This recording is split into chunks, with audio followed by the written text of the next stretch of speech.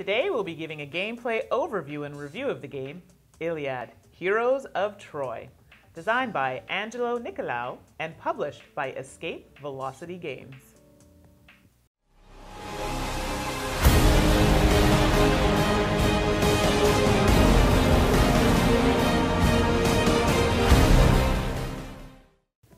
Hello everyone, and welcome to another episode with To Die For Games. I'm Mandi, the board gaming pinup girl. My fellow hosts are Tracy, the gaming maven. Stephane, the games teacher. Are you looking for a particular part of the video? Well, down below we've got timestamps so that you can find the part that you want to see. We always welcome your feedback and are happy to hear what you have to say. So why not leave us a comment below? Also, consider clicking on that subscribe button so you'll be notified when we post future content. Iliad, Heroes of Troy plays in about 30 to 45 minutes, is suggested for ages 12 and up, and accommodates 2 to 4 players. Iliad, Heroes of Troy is now on Kickstarter, and so the copy we have is a prototype copy and not the finished product. We've got Iliad, Heroes of Troy all set up and ready to go. So, let's get to it. Objective. Based on Homer's classic poem, players depict major characters, the Greeks, the Trojans, or the gods, and will use their traits to outmaneuver their opponents. So, Mandi, tell us, what's inside the box?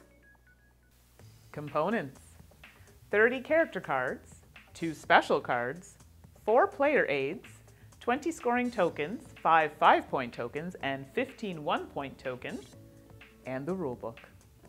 All right, now that we know what we're playing with, how do we set up? Stephane? Setup.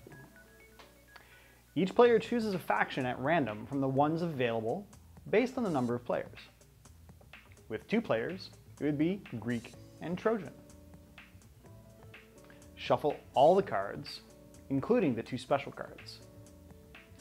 Deal cards to each player depending upon how many players there are, and they will then discard 3 back to the draw pile.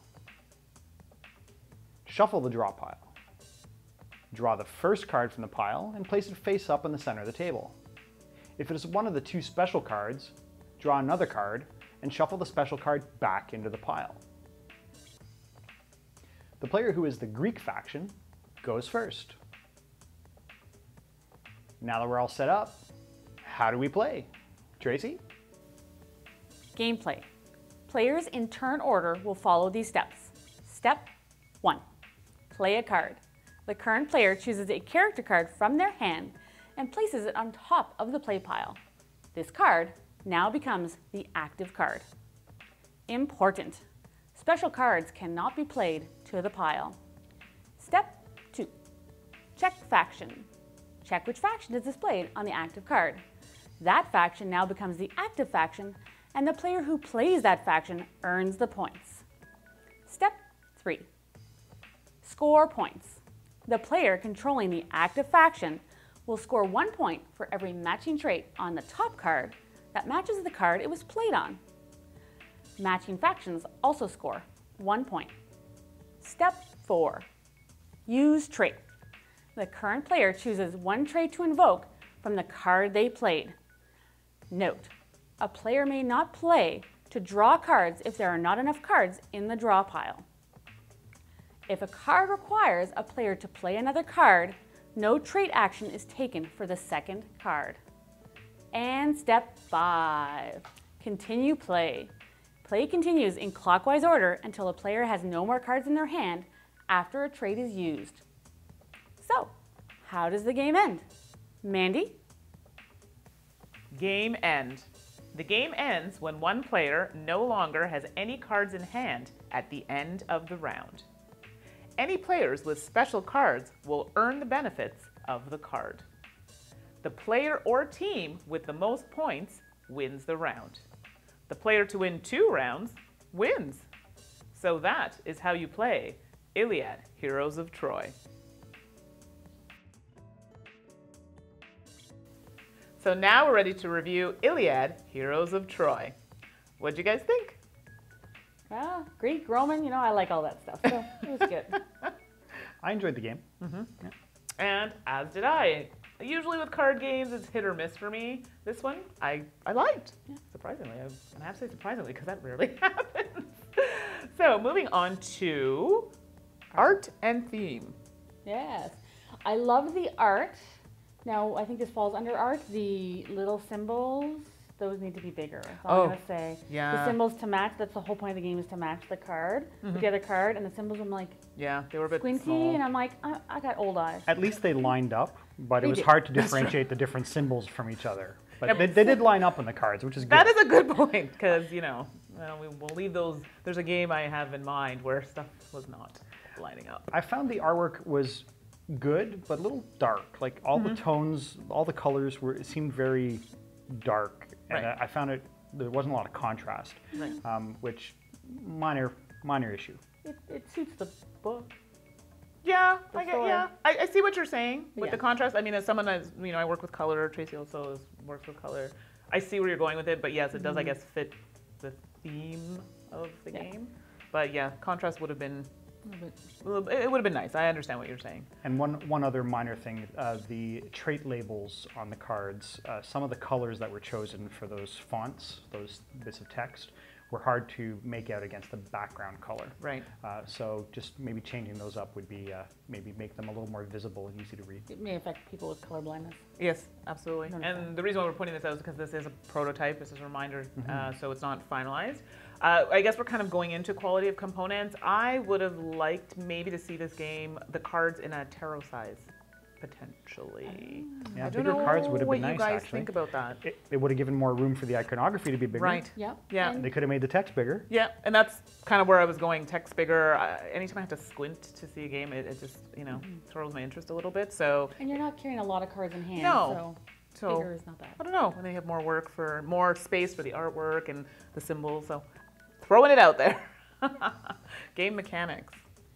The game mechanics were neat. I like that you have to play to the card that's there, and so you have Right. to, but you also want to use a specific trait. So you're like, it's a trade-off. Which do I want to do more? Right. That was really cool. And I like that you had 3 traits to choose from. So you had options Yep. with each card of which trait you wanted to take. And in some turns, you're actually giving points to your opponents, which is kind of interesting. You know, you need to get the card out of your hand to trigger endgame, but you're going to sacrifice a little bit of pointage by giving points to your opponents that way. So Right. Like, for example, I was Greek and you were Trojans. Trojans. Right. So you want to try and match, if you're Greek and try and match a Greek card. And that also comes into play with the symbols. I had a really hard time giving points away. I know I had to get rid of those cards, but I didn't want to. I don't want to. Do you know what I mean? I didn't want to give the points, but in actuality, it actually worked out because some of the actions I was able to take, it allowed me to reduce points for them. for them. Exactly. So it actually worked out. So I'm basically agreeing with you that I like the fact that you could use traits and other actions to negate points, even though it felt like you were giving points to your opponent. So I like that. I thought that was really neat. Similar games? Similar games. Well, traditional. I would say I don't know. I'm trying to think if there's any with that unique matching. I don't know if I can think of a game that does that. Obviously, it's a traditional card game Right. where you're trying to like get the most points. So it would really match any card game in that respect. But I don't know. I can't think of one off the top of my head. there's lots of other card games in the antiquities, but none that really use similar mechanics that I can think of anyway, off Right. the top of my head. I can't think of any similar games, really. Yeah, I'm trying to think of any now. And I'm thinking of card games, but none that have that matching. No, like I mean in Star Realms, you have to match factions, but it's within your own board for you to use your own card, which I guess kind of would be similar, which can attack a player. True. Otherwise, it's no good to you. Race for the Galaxy has that similar Yeah. matching with iconography Yeah. and the various types of cards you want to play down. So So Race for the similar Galaxy kind of idea. matching. Yep. So I think that would be good. So overall, I enjoyed this game. This is actually a game that I would probably pull out and play. It's a bit longer than some of the kind of small card games that we have. I was surprised at the length, and I think Yeah. it works best with 2 or 3 players. I'm not sure if I like the team idea, but Yeah. that people who like to play in teams might enjoy that part. That's not Right. really my thing. But no, I think when we were playing it, I played it at the 3-player a few times. I think that worked for me. It So was ideal. comfortable. I agree. 3 players is probably an ideal player count. So I enjoyed the game. I thought it was good.